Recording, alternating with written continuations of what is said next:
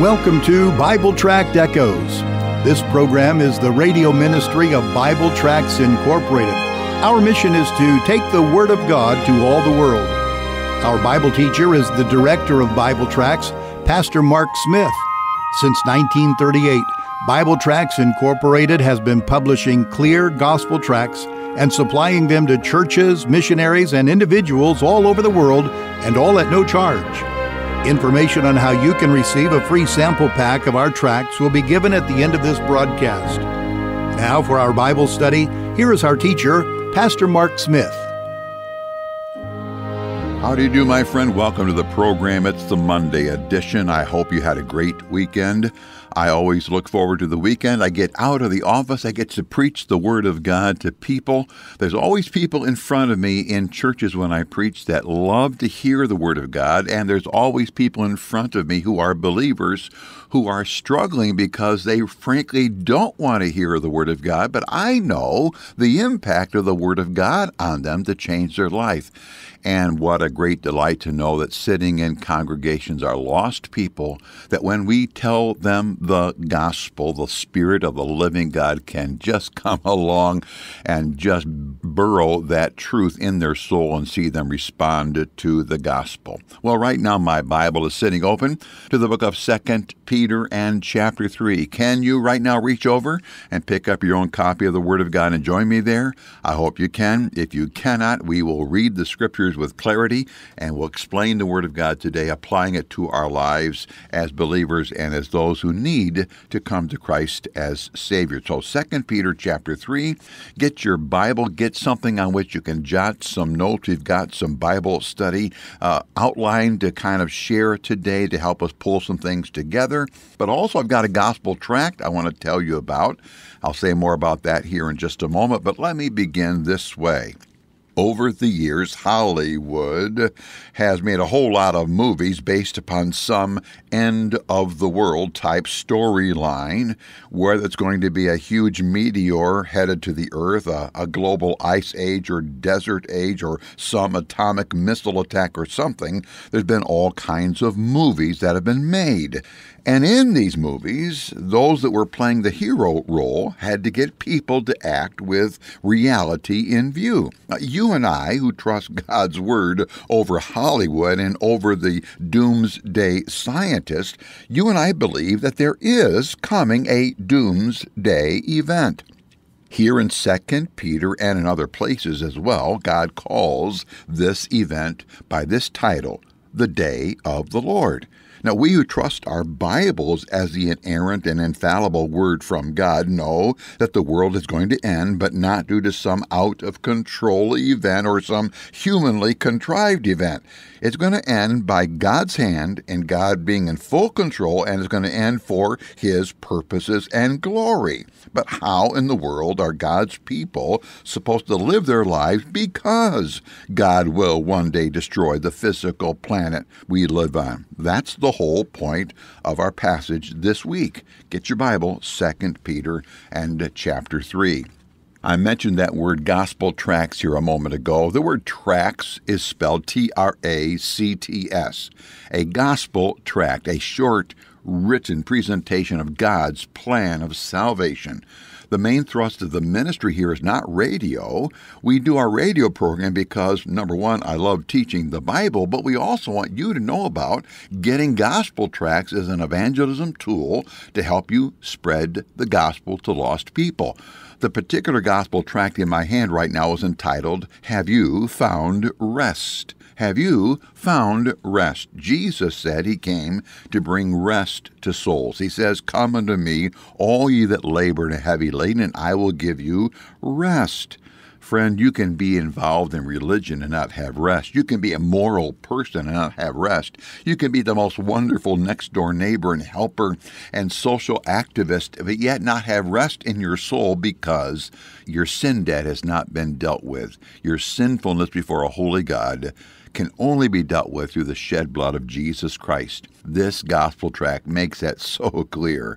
Have you found rest? This is just one of the tracts that's in a sample packet I want to send you.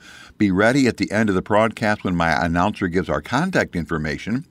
He'll give 3 ways by which you can give to me your name and your mailing address. Do that. We'll send you free of charge, a sample packet containing over 40 gospel tracts, each one telling with clarity the gospel of Jesus Christ. You can, by the way, just go to our website, which is BibleTractsInc.org, and sign up there for that sample packet. Well, if your Bible's open to 2 Peter chapter 3, beginning at verse 10, the Bible says this, "But the day of the Lord will come as a thief in the night, in which the heavens shall pass away with a great noise, and the elements shall melt with fervent heat. The earth also and the works that are therein shall be burned up. Seeing then that all these things shall be dissolved, what manner of persons ought ye to be in all holy conversation and godliness, looking for and hastening unto the coming of the day of God, wherein the heavens, being on fire, shall be dissolved, and the elements shall melt with fervent heat." We'll stop right there. In our study of chapter 3, I have used a 5-part outline to lay out the chapter here, these 18 verses. The section before us this week is verses 11 to 16. My title for this section centers around the word follow or following. After dealing with the false teachers all through chapter 2 and then spilling over into chapter 3, and after seeing that God is going to judge sinners on a worldwide scale again, the Holy Spirit now focuses on those who know Christ. The verses 11 to 16 help us to answer one overarching question. The question is this: how do you and I follow God when sinners abound, when false teachers flourish, and there really is coming a doomsday event? How do we live? God never, ever gives prophetic insight to people in one era about another era without expecting the people to whom He gives the information to start living in light of that information during their lifetime.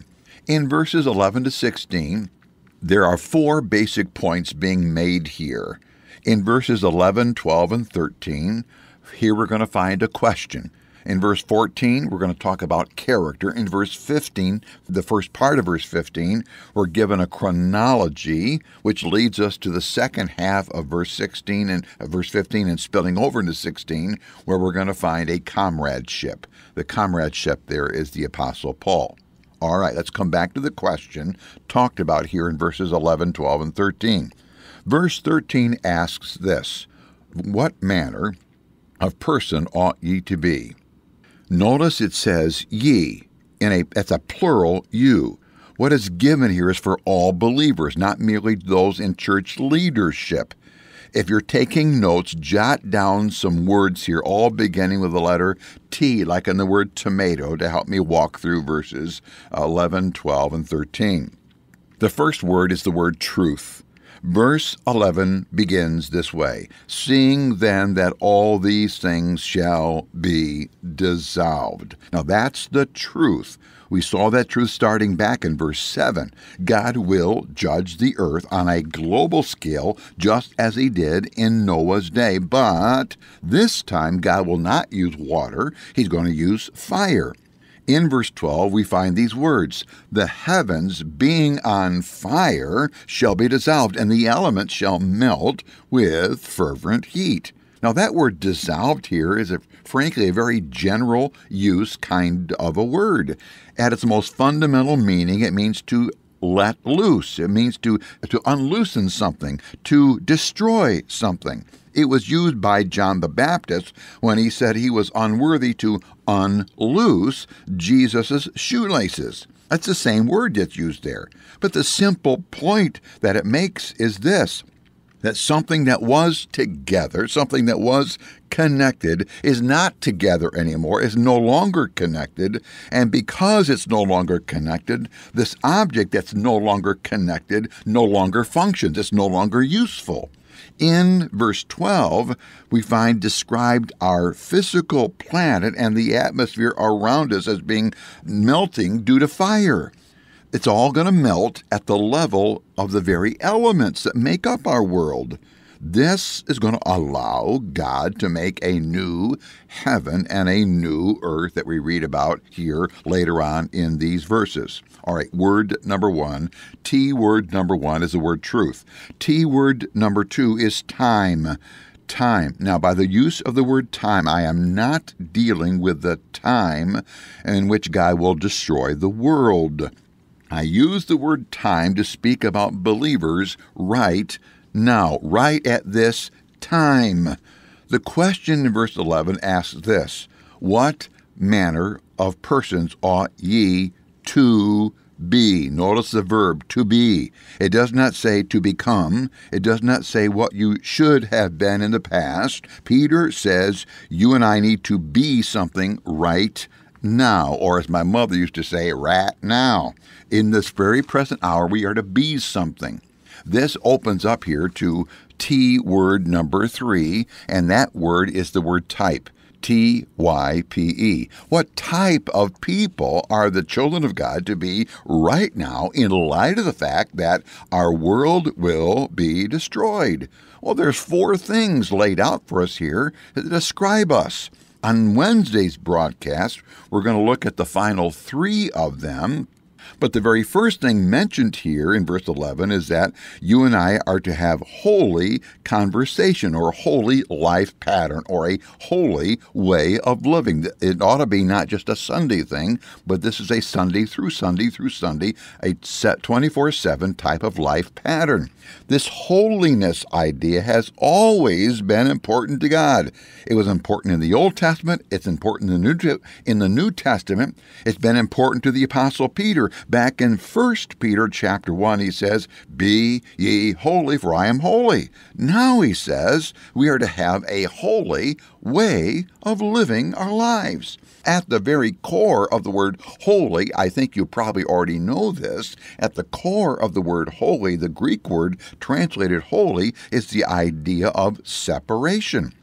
Believers in Jesus Christ certainly live in our sin-cursed world, but we're not to be of it. It's not to control us. The holiness of God is to control us. We are to live different or separated lives, different and separated from the way unsaved people live their lives and think about life. Because there is an eternity to be lived after our world is destroyed, believers in our present lives begin to adjust to the caliber of life we're going to have in eternity. In eternity, we will be changed. We'll have no more sinful human nature to fight against and hinder us. Glory to God. But now, though, we have the indwelling Holy Spirit. Did you hear what he's called? We have the Holy Spirit. And because he is the Holy Spirit, he's going to help us to live holy lives. That's the goal of the Holy Spirit indwelling us. In the midst of a crooked and perverse day, you and I can have holy conversation, holy life pattern.